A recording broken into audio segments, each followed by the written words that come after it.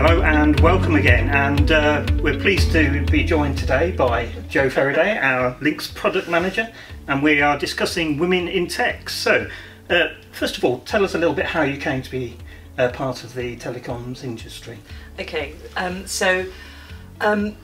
it just so happened that my local school, my local comprehensive school, was an all-girls school.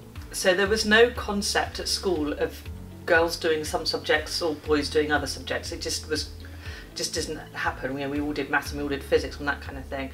And I always enjoyed, we had a computer at our school, and it's a long time ago, and that was quite unusual.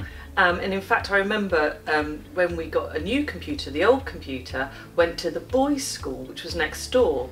And I remember that thinking at the time, hey, we did better than the boys. And I always enjoyed sort of tinkering with the computer and that kind of thing. So it sort of led me, when I came to making choices for A-levels, into the maths and the physics and the computing side of life. When I got to the sixth form, which was a mixed sixth form, they didn't even have a computer, so there was no computer science or anything like that. So when I moved out of that environment and into what I was going to do next, which was uni, I did electrical engineering at uni. And again, it was because that's just what it was deemed to be the future. So the idea of computing was still in its infancy, really. So I just sort of headed off down the electrical engineering route and the electronic side of things, because it was the future, it was modern, and also someone was going to give me a job, which was great. So I had someone give me a job whilst I was at college, so I got paid, not massive amounts, but I got paid when I was at college, and I was doing something that I was quite interested in. And it didn't occur to me that that was unusual until I got to college, and then suddenly there was no women. So while you were doing that studying, did you sort of notice any differences about the way you were treated at that time? Yes, yes, and I do think that has changed a lot. We are talking a long time ago, and things have definitely changed. So I don't think that's such an issue nowadays. Okay. So that's a bit about your background. So let's take the story forward a bit about how you came to be at LINX. Okay.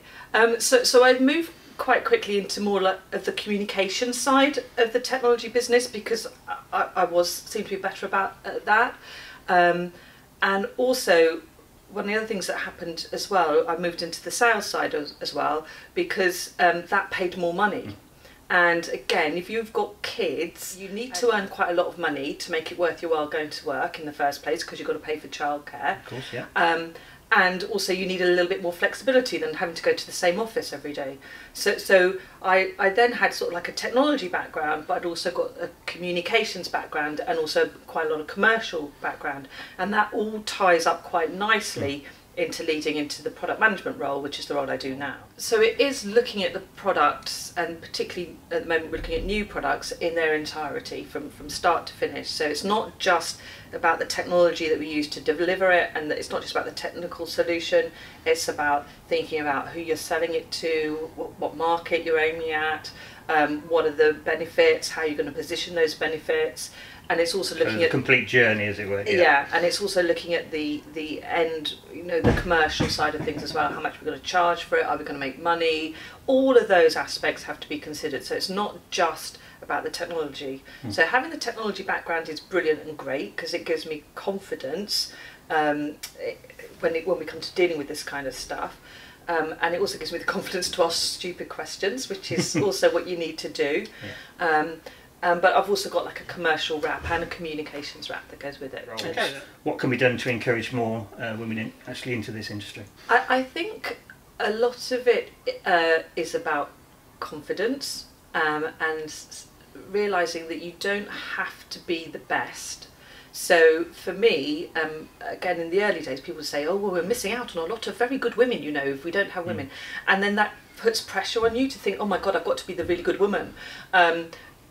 And I don't think you have to be, because actually it's okay to be okay. You know, we don't, so I would say to women, don't worry about proving that you're the best, just do the best that you can. So that's the first thing I'd say. And the second thing I'd say about the money, if you do a job that is more traditionally male orientated, then you are going to get paid more.